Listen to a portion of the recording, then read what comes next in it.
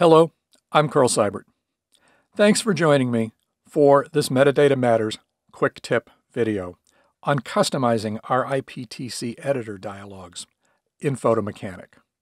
Quick tip videos are single topic videos, and they're intended to be easily findable in the search function of YouTube or Google.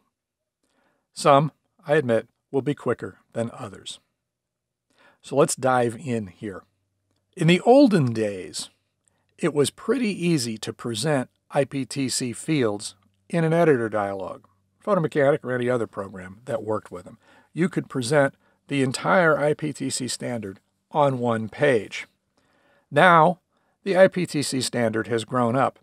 There are twice as many fields in the core standard, and we now have extended fields as well.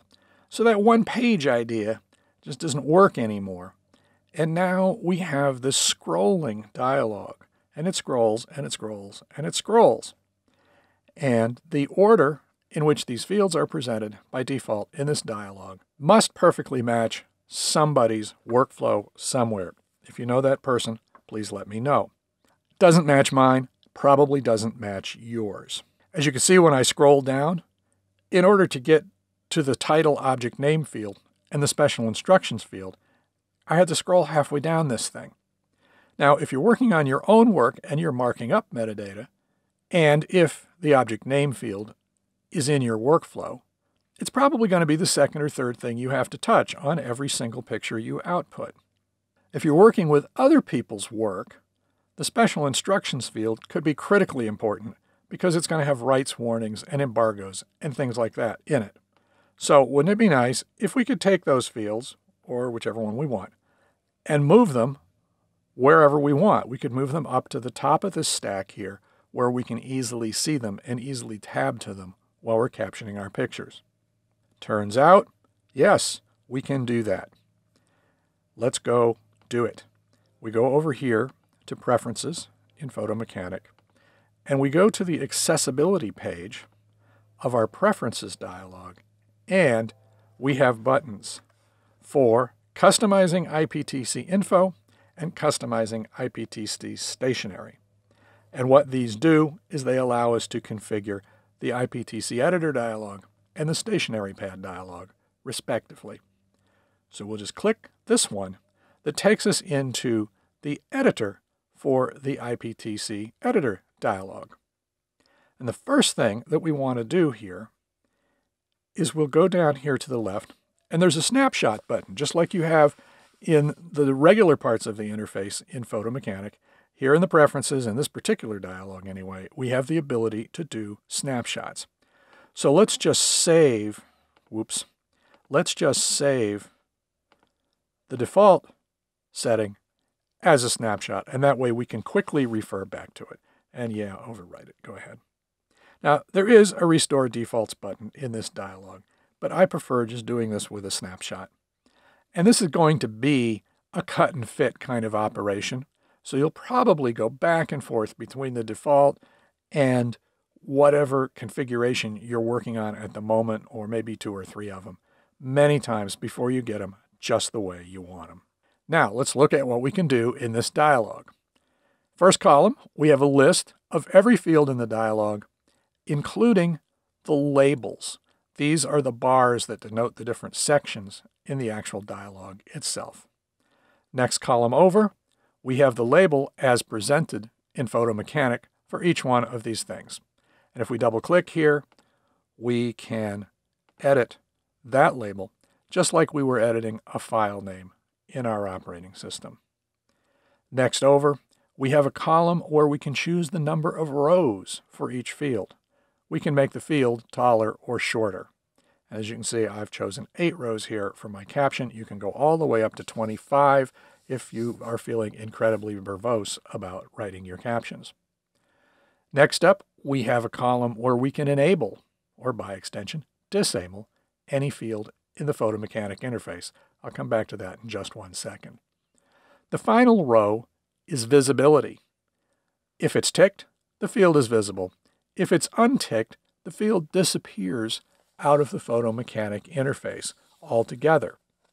So in theory, you could strip down your editor dialog to where it wouldn't scroll at all. It would only show a few fields. Now, let's go back to enabling and disabling the fields. 99% of us, make that 99.9% of us, will probably never want to disable a field. What disabling a field does in Photomechanic is it doesn't just make the field disappear from the interface. It makes Photomechanic, if it finds information in that field, clear it. In other words, if you open a picture and it has information in a disabled field, as soon as you OK your edits to that picture, Photomechanic will delete all the information in any disabled field. Now that flies in the face of the generally held best practice of never wanting to destroy data. But I could see perhaps in a corporate environment, say, if you had compliance issues or quality control issues about your product that you're outputting, you might want to make sure that you only had certain metadata fields and that you didn't have any others, and you might want to use this. And indeed, all the big media corporations are Photomechanic customers. So there it is. My advice is don't ever disable a field. Now, you can grab a field in here and you can just drag it up and down. And the same thing is true with these section headers. And down at the bottom, if you need more section headers, you can just grab one and drag it up to wherever you want it to be. And on top of that, you can use your Control or your Command keys, and you can multiply select groups of fields and drag them up and down. And that will be a tremendous sanity saver when you actually go to use this thing, because you may want to move a whole section up or down, and it's really sort of tedious doing it one field at a time. When you get your configuration the way you want it or the way you think you want it, you can just OK it and OK out of the Preferences dialog and go back and take a look at it. And we've made pretty much of a mess of that, so we don't want to save that one. But when we do want to save what we've done, we go back in the Preferences dialog. We go back to the snapshot function down at the corner, and we simply save out our dialog as whatever we want it to be. Or we can select here, and I just selected my default configuration that I use for my own IPTC editor. And we'll pop back over here and see how that looks. And it took me several tries to get something that was fairly reasonable for my needs. And I just went back and I did it over and over again. Now, some of us will be customizing this dialog primarily or almost exclusively with the intention of working with our own pictures. We're going to be marking them up with metadata. So we're going to put the fields that we touch every time at the top. For most of us, another 99%er case, the first field up is going to be the caption. Thereafter, it's anybody's guess. Now, in Photomechanic, by the by, you can tab from field to field in the interface. So it's pretty logical that you might want to write out your caption and you might want to tab to the next field that you're going to use, whether it's the title, object name, or something else, or the keywords, and take care of business and move on. The fields that are in your template that you never touch, like this copyright field here, is probably going to change very, very rarely, and your contact information will change even more rarely than that, can be just pushed down out of the way so that you don't have to look at them. Now, mind you, if you are working on other people's work, your priorities are different and perhaps a little bit backwards. First place you want to look on probably any picture is going to be the caption, obviously. So the caption goes on top regardless. But then after that, there are other considerations. The copyright notice is tremendously important and probably something you want to look at right off the bat. Special instructions, ditto. There could be a lot of information in there that you need to know about a picture that you're going to use. For your own pictures, if you use a special instructions field at all, the chances are 9 out of 10 it's templated and you don't have to look at it every time. So you might even want to make a couple of different configurations to cover different needs at different times. I chose to make a one-size-fits-all sort of thing that just works pretty well whenever I use it. And as you can see, my contact information is further down. I never have to look at it in my own work because it's always the same. And when I'm working with other people's work, sometimes I need to contact the photographer, but it just doesn't really happen all that often. And as you can see here, I put in a separator bar for seldom used IPTC fields. And I put a bunch of fields that are just either rarely ever used or even deprecated now at the moment under that bar. And then below that, I took whole sections of fields that I just rarely use, and you probably will rarely use them too. Locations taken and shown might be a big thing someday, but not now. I did another separator bar for the extended part of the IPTC metadata standard.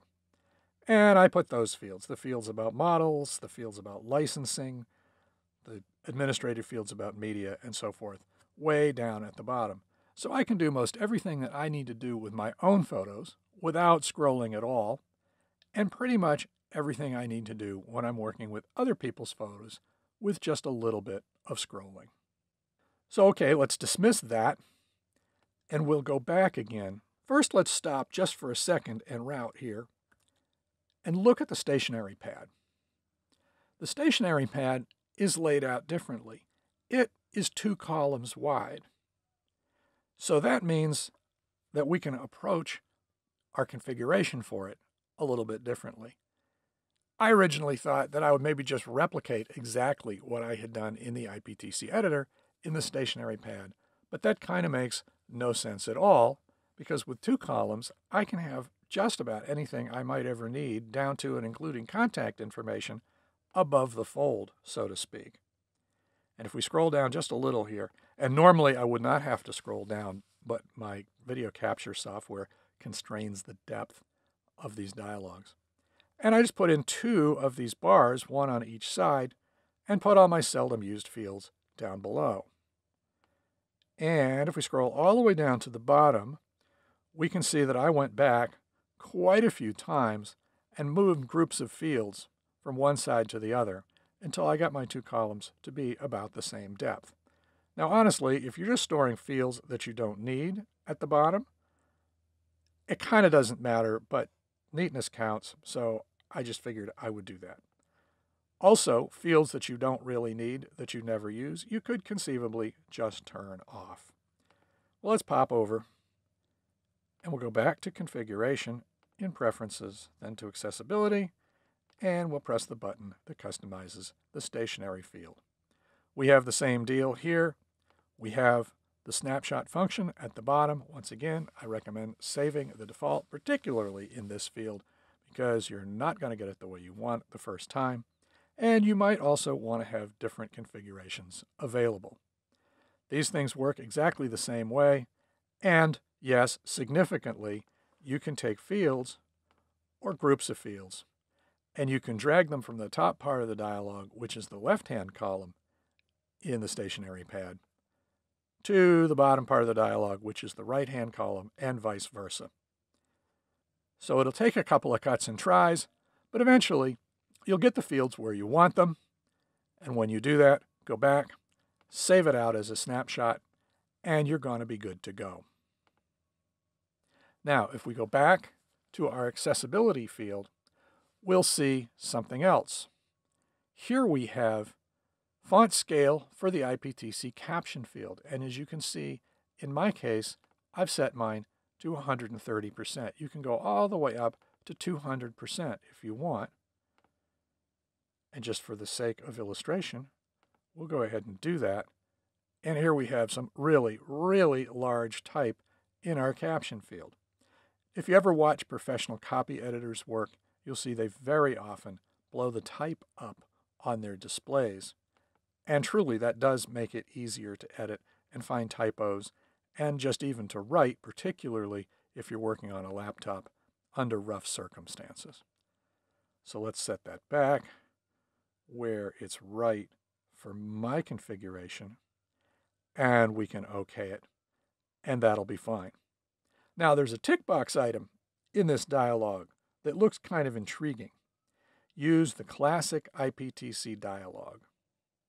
What this tick box will do is it reverts photomechanic back to the old school one pane shows everything IPTC dialog. We'll just take a look here. You get this. I was actually tempted to go ahead and use this for day-to-day work. I reasoned that the fields that were in my template I really didn't need to see, and this thing gave me an instant snapshot view of my fields.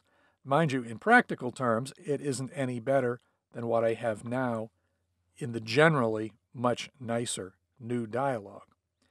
And another reason not to do this is that some of these fields that are shown here, the category, the subcat, and all that, that's deprecated. Who uses edit status? And what the heck is urgency all about? So this dialog might not be as attractive as it looks just on the face of it. The big thing about this is that any fields that aren't shown in this pane are disabled if you use this pane. So photomechanic, upon okaying any edit to any metadata, will delete any metadata that is not in these fields. So my idea about just not seeing my templated metadata was completely wrong. Not only would I not see it, I would be deleting it. So that's a no-no. That's for nostalgia as far as I'm concerned right now, and we don't want to go there unless we are working in a particular corporate environment that requires it. So let's make sure that's unchecked. We'll make sure that I set my IPTC caption field font setting back to where I want it to be. And we will just okay that and go along our way. So there you have it, a big modern annoyance that you can just brush off the table with a little bit of work in the preferences in photomechanic. Thanks for watching this quick tip video. It turns out that the like button in YouTube makes videos easier to find in searches, and that's kind of the point of this series of videos. So if you like this video, if it was helpful to you, please go ahead and click that button.